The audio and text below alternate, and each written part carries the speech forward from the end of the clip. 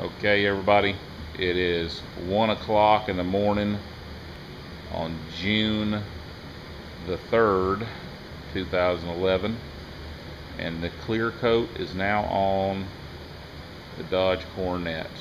Mike is here again. Mike's been helping me, show me how to do this. We've got 3 coats of clear on the car now. I put the first 2 coats of clear on, and then just for the sake of not taking a chance on ruining my clear coat, Mike went ahead and laid the last clear coat on.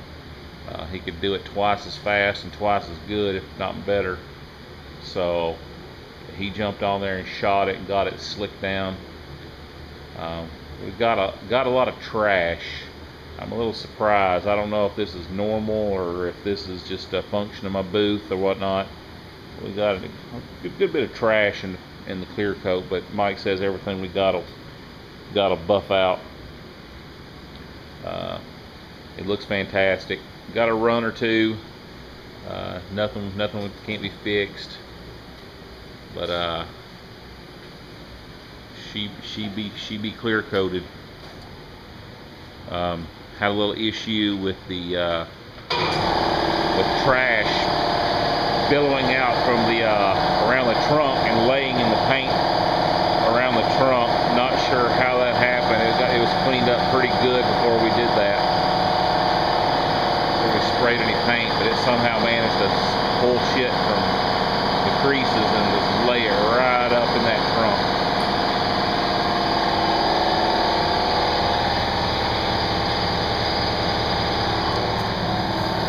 We'll try to turn this air compressor off.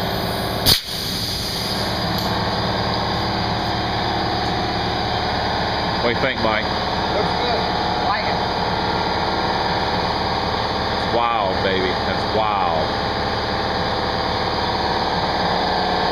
We're going to do some wet sanding, do some color sanding on this thing.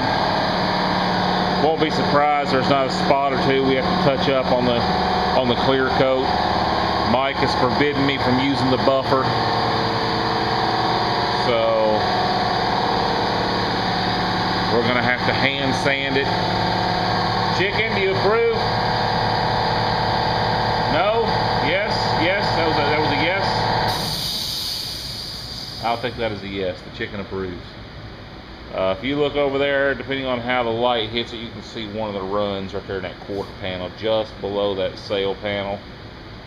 And we've also got a run right there on that sail panel. But other than the runs that are right there on that sail panel and right there, that's pretty much the only runs we got. We got like a 2-inch run on the trunk and about a 2-inch run on the front driver's side fender, but other than that, that's it. That SPI universal clear coat laid down pretty damn good. If we could have kept the bugs and trash out of this thing would have come out slick as a baby's bottom. I think we can live with what we got. I think this is a winner. Mike came in over the last few days and worked on the black stripe here on the trunk. We had some fuzziness around the edges from where the black paint bled up underneath the masking, and Mike took some 16th inch pinstriping and put it around the edge of the black, sanded up to it, masked up to it, and then we shot a little more pink around the edge there, and it really super cleaned up that stripe. That thing looks super sharp now. And the hood scoop's been painted black. We clear coated the hood scoop.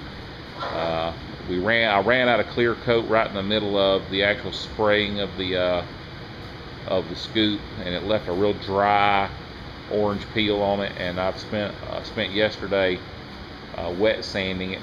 I actually wet sanded through and got down into the sealer in one or two spots right there on the hard edges of it. So it's going to take just a little bit of touch up with the black paint, or I can re-clear it.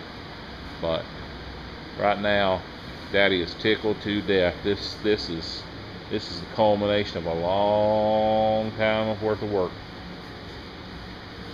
Some things of note for the guys on the internet have been keeping up with my progress. Some things we learned about my paint booth. the airflow across my paint booth was woefully inadequate. I think a big reason I have so much trunk trash is the fact that there was no filters on this corner of the room to suck fresh air in. What we did at the last minute here is I took a razor blade and sliced up that plastic over here on this side to let the air cross flow across the trunk of the car. The amount of trash over here on the front of the car, which is where the filters are across over there, is 100 times less than what we got on the trunk. And my negative air machines that I was using for my air movement right here, the filters clog up pretty easily with the paint overspray. I should have split them up and put one towards the front of the car and one towards the back of the car, and help pull that air out of here like that. That would have been helpful as well.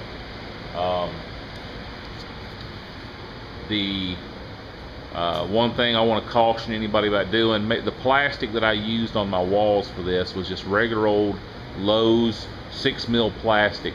I'm going to recommend that anybody who builds a booth like this, they could probably use the 6mm plastic on the ceiling, but on the walls, there's the 3M automotive masking plastic. It holds the overspray and keeps it from peeling and lifting a whole lot better than the stuff you get at Home Depot. And I think that some of the trash that we might be getting here is the spray on the plastic lifting from where we were. Maybe you come in here and you test your black on the wall, get your spray pattern adjusted, and it dries over 2 or 3 days, and you come back and maybe you shoot some pink, and when you go to test that pink, somehow this black flakes off, goes airborne, and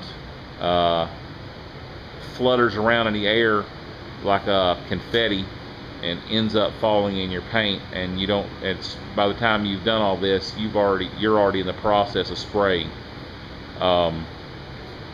Better lighting. I don't have adequate lighting. I needed more lights, and I needed lights put at the head and the rear of the vehicle that I did not buy. I should have gone ahead and spent the maybe another 30-40 bucks on lights. After I've spent all this money on the car, I might as well have spent the extra money on the lights just to get this booth built.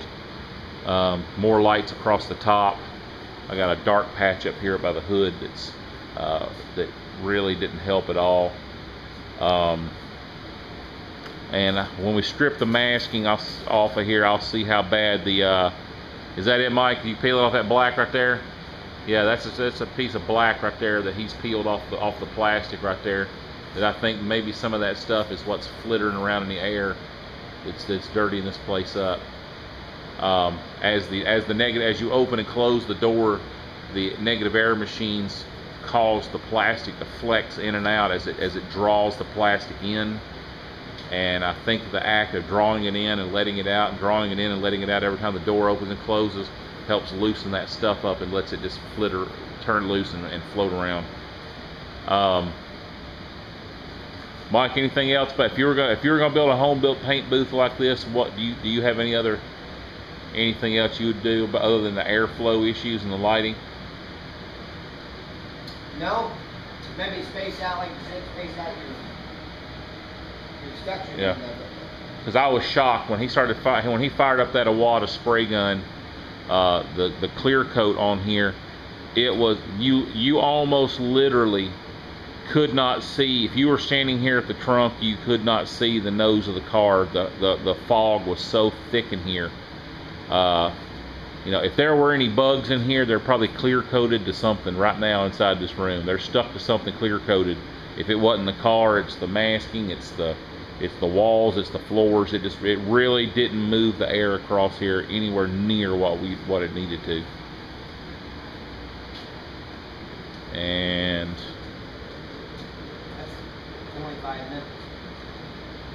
it's already dry to the touch. So yeah, we're in good shape right now. So let's see how that. We'll see. I'll post some more pictures of it once we get her buffed and start putting chrome back on it and start getting her reassembled. Wish me luck.